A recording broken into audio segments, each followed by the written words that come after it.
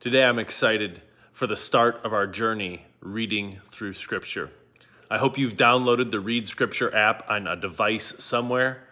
If you haven't, go get it. I'll put a link in the description below to the website.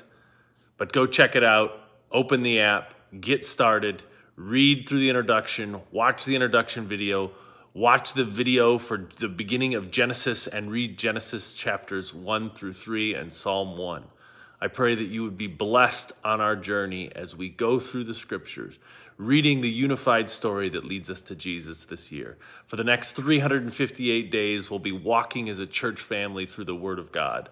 I hope that you would join us whatever way you can, whether that be signing up to the email subscription on the app, reading through the paper version.